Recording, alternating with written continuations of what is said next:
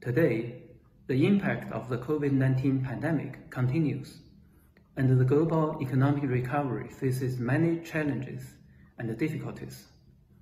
It is therefore important for the world's major economies to coordinate their policies.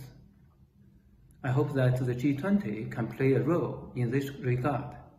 But it is in the field of PPE and vaccines where China has done an excellent job of helping other countries and other peoples to build the defenses to COVID.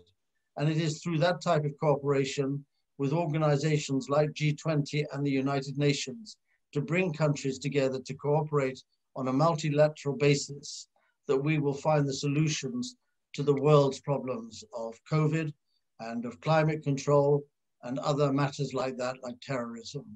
So we are finding that we have to give in each country attention to solving the problems of these global situations, but also we have to work in multilateral organizations to cooperate and find the solutions together.